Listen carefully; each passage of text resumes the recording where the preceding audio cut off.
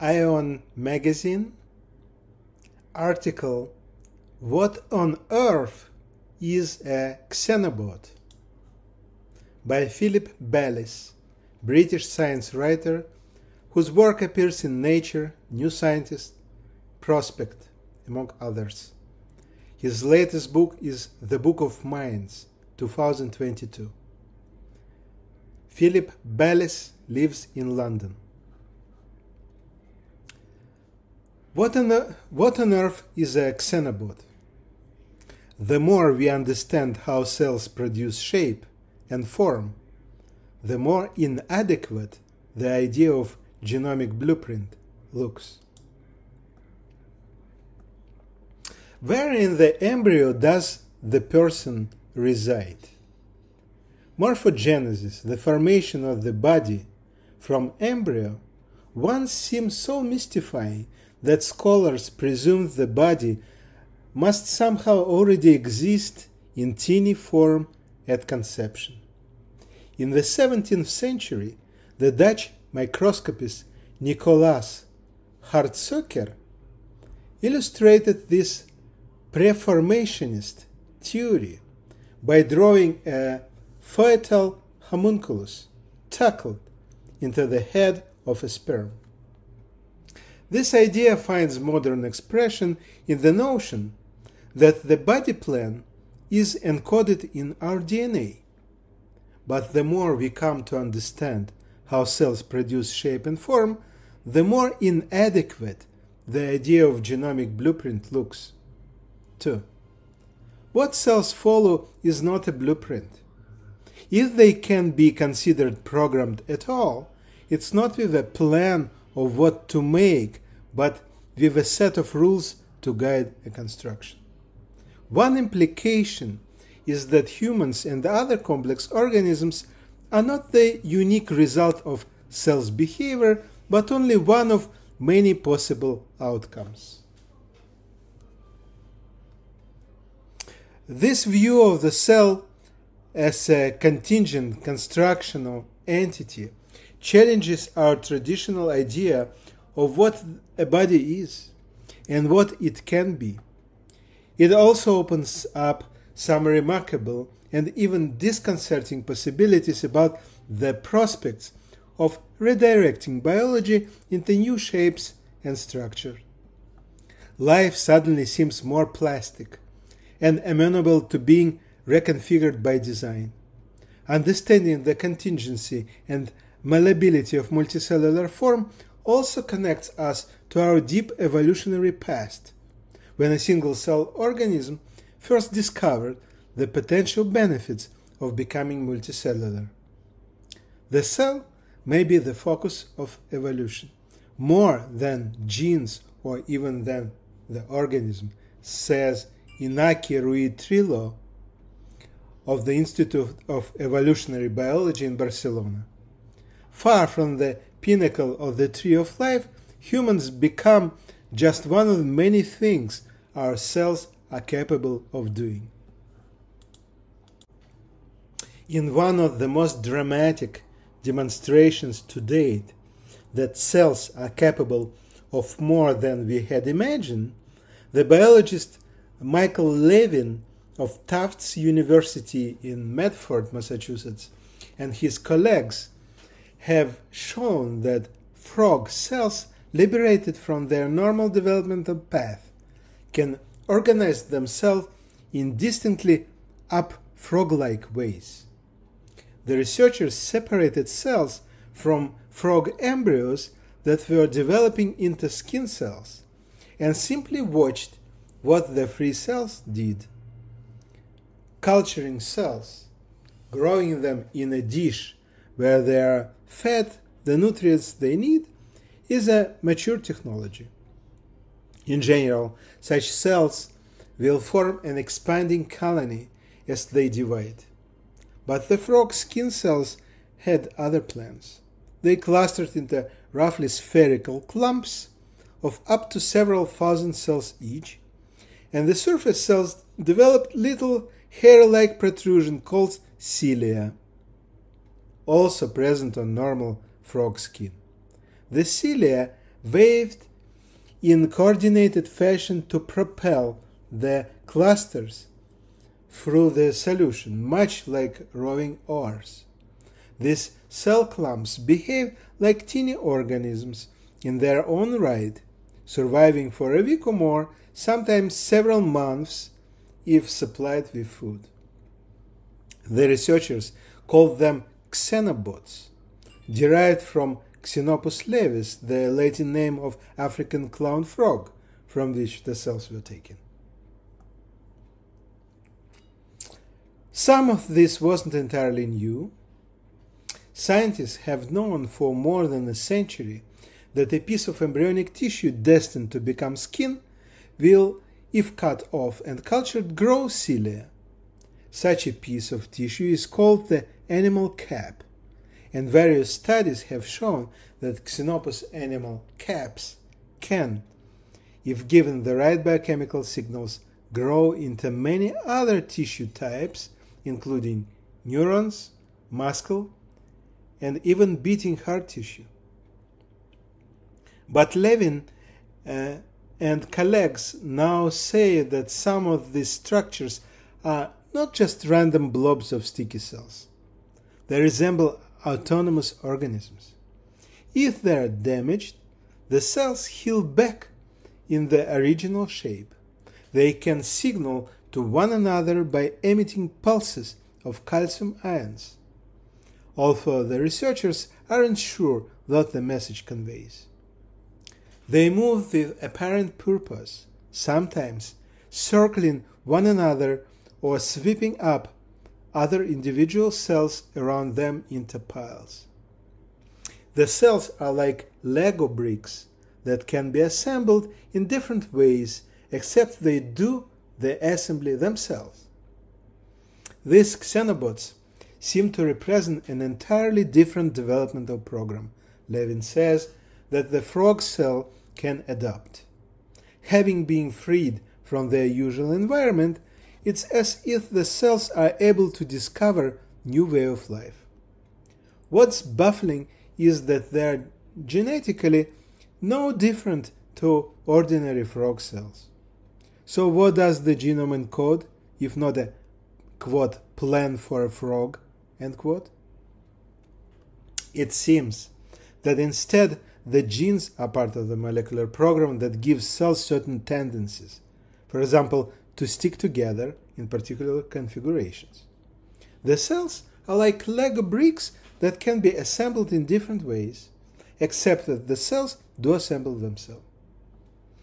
In the environment experienced by a normal embryo, the principles for assembly generate first a tadpole and then a frog. But these aren't the only possible solution to the collective computation that the cells perform.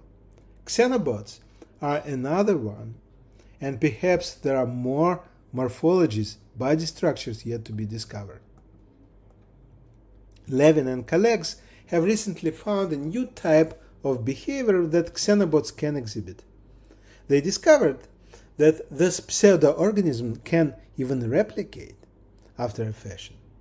Xenobots placed in a dish of cells will move to marshal those loose cells into piles that over the course of a few days cluster into new xenobots that then take off through the liquid themselves.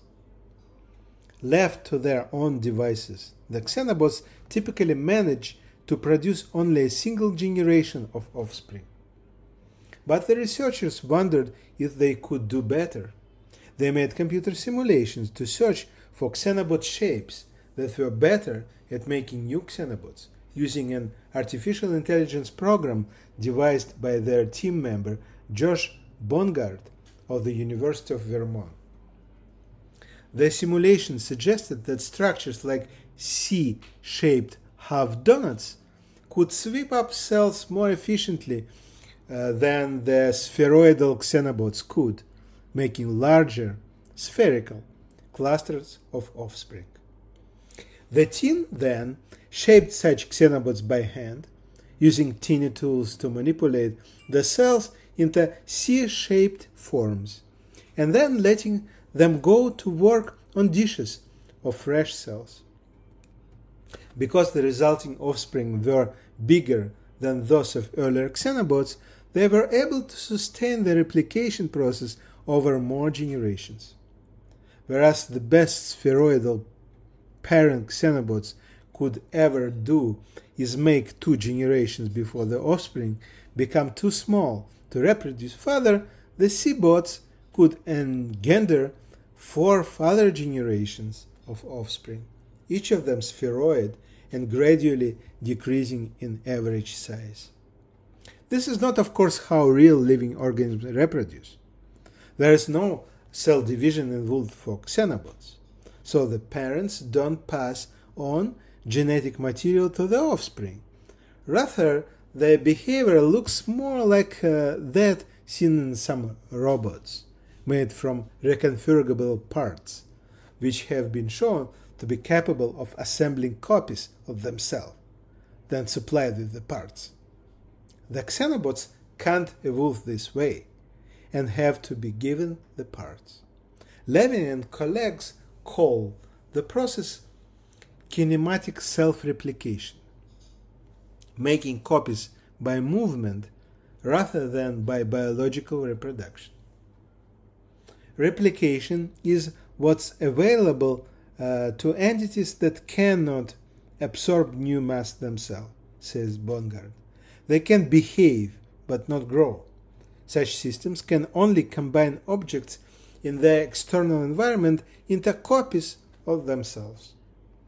The work shows that by combining biological xenobots with the exploratory power of artificial intelligence, it's possible to make a kind of, quote, living machine devised for a purpose.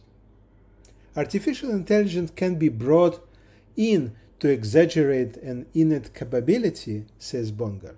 The artificial intelligence can, quote, program new behaviors into organisms by rearranging their morphology rather than their genes.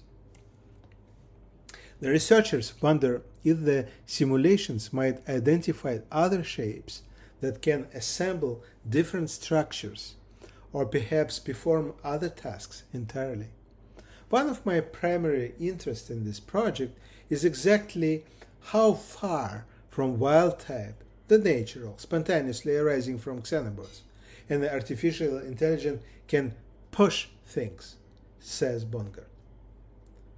Quote, "We are not working on incorporating several new behaviors into xenobots via AI-driven design.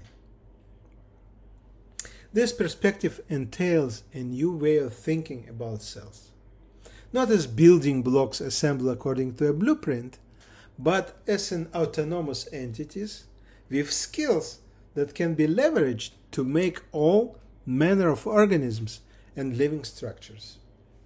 You might conceive of them as smart, reprogrammable, shape-shifting robots that can move, stick together, and signal to one another, and by those means build themselves into elaborate artifacts. This might also be a better way to conceptualize how our own bodies are built during embryogenesis. That growth process is gradual and sequential unfolding of shape in which each step creates the conditions for the next. Crucially, this unfolding involves changes in the state of the cells themselves, triggered by signal from their surrounding. For example, as a sheet of cells grow into tissue that is confined at its edges by the rest of the embryo, the sheet is forced to buckle. The mechanical forces at the tip of bulge might then be detected by sensors on the cell surfaces, which in turn triggers a chemical signal that's relayed to the genes. Genes are then switched on so as to alter the cell's properties, making them less sticky and more mobile, say, creating new options for the shape of the tissue. There is a continual dialogue between what is happening outside the cell and what is going on inside, between the shape and form of the overall structure of the growing embryo and the genetic activity inside its components. The rich and subtle conversation can make it hard to predict which shapes cells such as ours will grow into, something rendered more difficult by the fact that, unlike those of bacteria, our cells alter their gene activity permanently as they divide and grow from general-purpose embryonic stem cells into specialized tissues, switching some genes off and turning others on. A new discipline called synthetic morphology seeks to accommodate and even exploit this complication in order to harness the constructive capacities of cells to make entirely new, non-natural, multicellular structures and devices. If it's going to be capable of predicting and directing the outcomes, the endeavor will most probably rely on the kind of AI and other computational resources deployed by Levin and colleagues. The most noticeable aspects of organisms, their overall shape and form, might be the most shallowly encoded.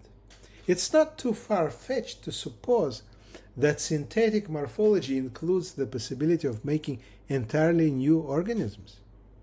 Arguably, xenobots are already such a creature, although these microscopic blobs are not much to look at. Could possible solutions to the assembly computation of frog cells, what mathematical biologists call attractor states, include totally different microscopic bodies, fish-like, say, or worm-like? We are asking AI to tell us more about the attractor landscape of Xenopus levis, says Bongard. The AI has found 2 such attractors so far.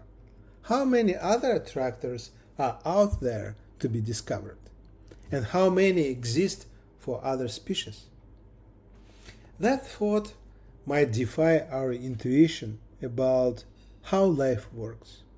But the truth is that the most noticeable aspects of organisms, their overall shape and form, might in fact be the most, quote, shallowly encoded, determined not so much by deep genetic resources as by the way the assembly rules happen to play out in any given instance.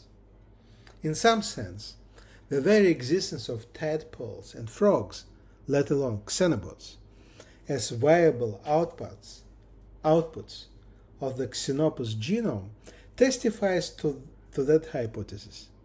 Tadpoles are not morphologically mini frogs in the way that babies are mini adults, but they, quote, work as organisms in their own right.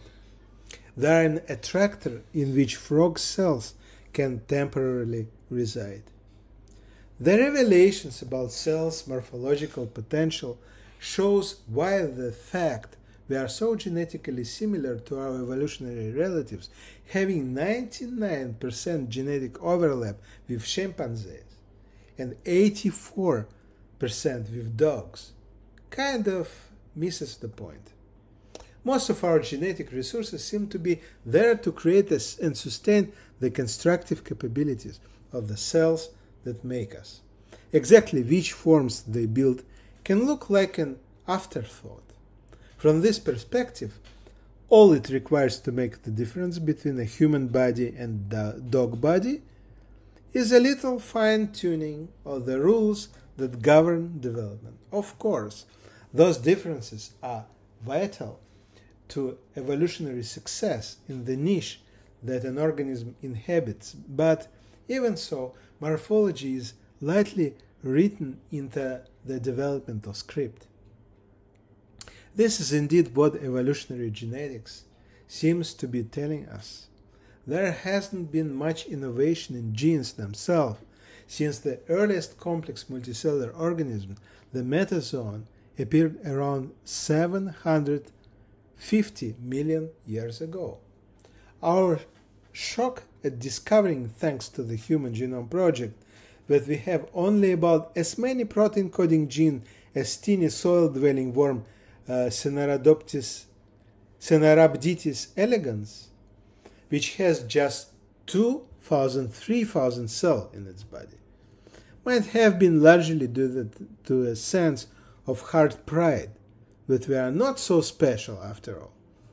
But perhaps it was an indication that we had a wrong view of what these genetic resources were for in the first place. They don't supply the plan, but help to create options. After all, most of the genes and capabilities needed for a multicellular lifestyle were present even in our single-celled ancestors.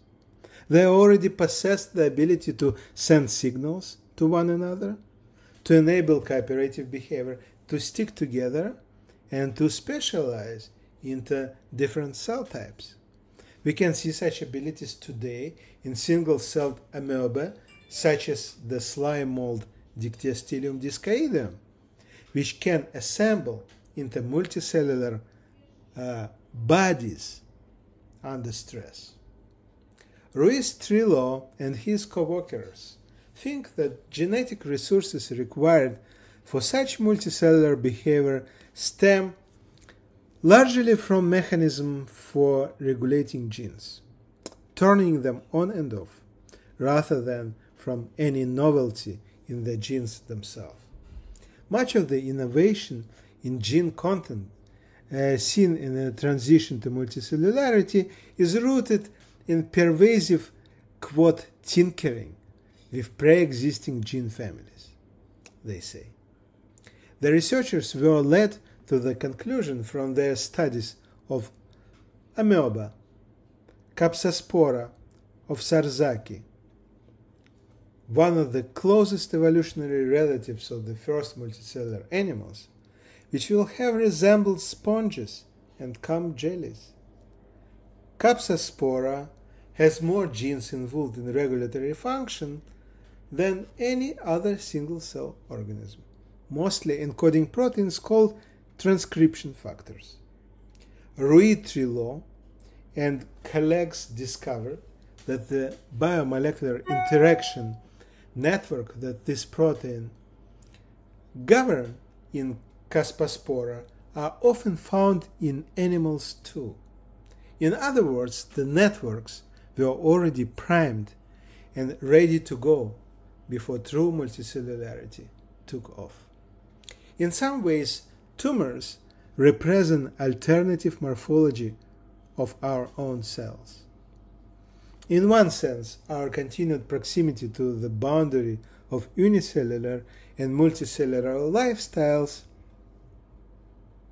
might be seen as the reason we and nearly all metazoans are prone to cancer, in which our cells seem to have abandoned the restraint required for multicellular living and to have returned to the proliferating excess of the single cell. Probably the most important problem of being multicellular is the cheating, quote, of some cells that decide to go by themselves, says Ruiz-Trillo. A lot of the genes that are crucial for animal multicellularity are genes involved in cancer disease. Perhaps being multicellular may be against our ancestral mode of living and something that takes continuous effort and energy to maintain. The flip side of that view is that even single-celled living is apt to become collective. Not even cancer cells are bent on self-replication, obvious to other cells around them. Many tumors look less like undifferentiated masses of wildly multiplying cells and more like deranged version of organ growth. Cancer cells, too, can differentiate and specialize as if following some new lunatic trajectory. A tumor, far from growing heedless of the host tissues around it, can integrate with those tissues and even commandeer them for its own ends. In some ways, tumors represent alternative morphology of our own cells. This same pattern of evolutionary innovation through novelty in gene use rather than in genes themselves continued as multicellular life got more complex. The biologist Michel Morange of the École Normale Supérieure in Paris says that the major changes observed during evolution are more the consequence of the reorganization of gene regulatory networks than modification of the protein links that form them. In 2011, the developmental biologists Craig Lowy, David Hausler, and their colleagues investigated what kinds of regulatory changes have been involved in the evolution of vertebrates since their first appearance about 650 million years ago. They compared the genomes of various vertebrates, humans, cows, mice, and two types of fish, sticklebacks and medaka, or Japanese rice fish, to see which genetic sequences they shared and which their common ancestors presumably had too. The researchers considered part of the sequences not usually examined in such phylogenetic comparisons, so-called non-exonic elements, which fall outside of the sequences that encode proteins. Non-exonic sequences are often assumed to be random genetic junk accumulated by accident, but Lowy and colleagues reasoned that if some non-exonic elements were found to be highly conserved, to recur more or less unchanged in different species, then they probably have some functional role in the cell. This means they would be subject to selection pressure, which will preserve them, whereas random junk would be expected to degenerate quickly, diverge in sequence between different species. The researchers figured that such conserved non-exonic elements, CNEEs, conserved non-exonic elements, CNEEs, will probably be involved in regulating the activity of genes. In the Cambrian explosion around 540 million years ago, all manner of strange body shapes appeared. They found that rather than smooth and gradual changes in the frequencies of CNEEs, three distinct eras of change seem to have occurred since vertebrates first evolved. Until about 300 million years ago, when mammals split from birds and reptiles, changes in the regulation seem to have happened mostly in parts of the genome close to transcription factors and the key genes that they control. Then, between 300 and 100 million years ago, these changes tailed off. Instead, modifications were observed near genes that code for protein molecules serving as signal receptors at the cell surface. In other words, what seemed to matter to those evolutionary changes was a shift not in the content of cells, but the way they talk to one another, the dialogue that makes multicellularity possible. Finally, as of 100 million years ago, during the emergence of placental mammals, that is, all mammals except marsupials and monotremes such as echidnas, the regulatory changes seem to be associated with mechanisms for modifying the structure of proteins after they have been synthesized in raw form, especially for proteins that are associated with transmitting signals within cells. Evolution, then, might be considered to have successively discovered ways to innovate, generate new organisms by reshuffling. First, how developmental genes are switched on and off. Then, how cells communicate. And finally, how information gets passed around inside cells. In all cases, the action is focused on how cells interact with and respond to one another, rather than what individual cells do. In other words, there are changes to the multicellular assembly rules. It appears that our set of around 20,000 genes is capable of building morphologies that wildly vary in both their shape and complexity, says Lowy. Quote, we think that complexity is encoded by how many rules are encoded in the genome to control when and where those genes turn on and off. End quote. The C. elegans worm, while having roughly as many genes, has rather little of this regulatory sophistication and so is stuck in low complexity form. The generative potential of cells equipped for multicellular construction was evident almost as soon as this became a lifestyle option in evolutionary terms. In the Cambrian explosion around 540 million years ago, all manner of strange body shapes appeared, many of which are no longer exhibited by any creatures on Earth.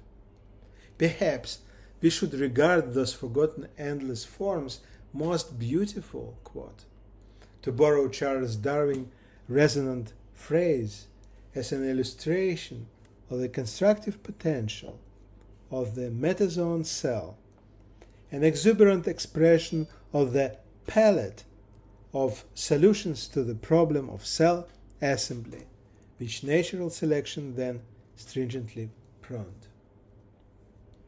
Acknowledging that the human form is a contingent outcome of the way our cells are programmed for construction raises some mind-bending questions. Are there, for example, human xenobots? Perhaps we might call them anthrobots. If so, are they truly, quote, human?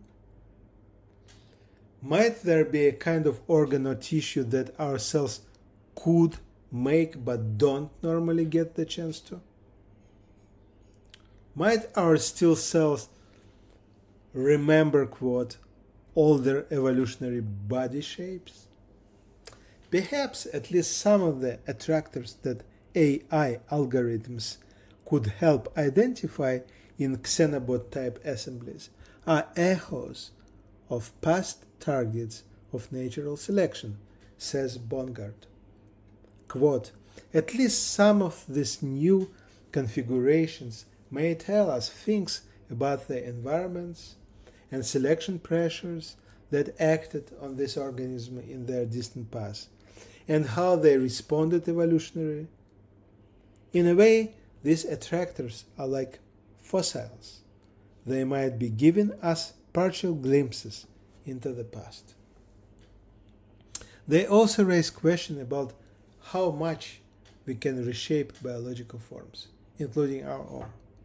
In one sense, we already know that the human body has considerable plasticity, quote. No genetic signal tells an embryo to split into identical twins, for example. It's just one way the assembly rules happen to play out. And even relatively modest genetic tweaks to the rules can generate markedly different bodies. The heritable condition called Cartaginer syndrome, for example, which leads to respiratory problems in early childhood, can sometimes be accompanied by complete mirror image reversal of the internal organs. The heart lying to the right, say, which leads to the health complications. It is as if one key step in the early formation of the body plan went awry, but then the cells accommodated it as best they could.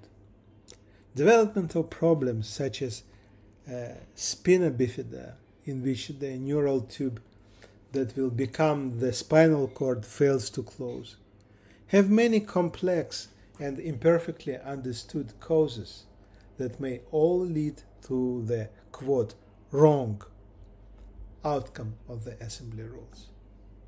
Quote, wrong, that is for the health of the baby.